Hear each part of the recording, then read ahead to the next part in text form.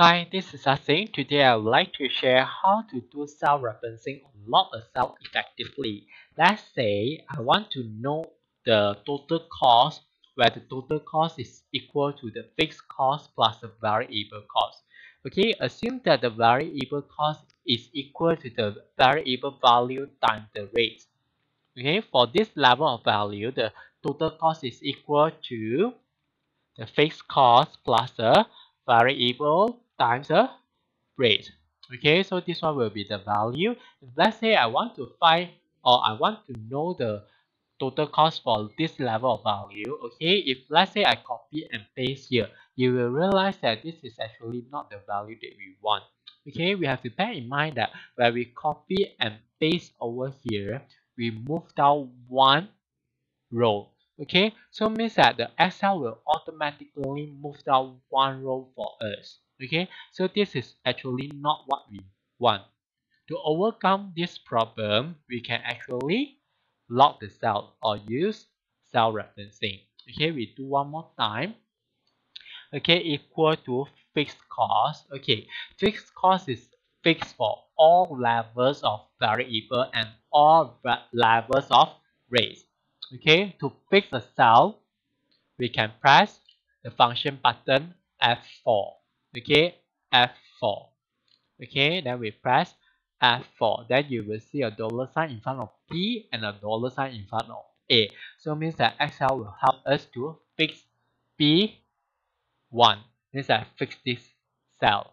Okay, then we plus the variable. Okay, for this variable, okay, we have different variable values here. Okay, we have A4, A5, A6, A7, and A8. Okay, as you can hear, okay, we have A. So means that actually what we want is actually fix A. Okay, we press F4. Okay, so in front of A and 4, we don't want to fix 4. Okay, then press another time. In front of 4, no. Press another time. In front of A only, yes. So this is what we want. Okay, times, okay, the rate. Okay, we have P3, C3, and D3. Okay, what we can hear is 3, 3, 3, 3. So what we want is actually fix 3. Okay, then we press F4. Okay, fix P and 3, no. Fix 3 only, yes. Okay, so enter. Okay, then if let's say I want to copy this cell for the entire columns here, okay, I can select then move my cursor to the down right of the cell. After I see a plus sign, then I drag. Okay, then drag again. Okay, so this is all the values that we want. If let's say you don't want to drag, okay, we can first select all the columns that we want. After that, we press Ctrl R. Ctrl R means that follow the rightmost cell. Okay, rightmost. Okay, so means that this one will follow this one will follow this one. Okay, Ctrl R.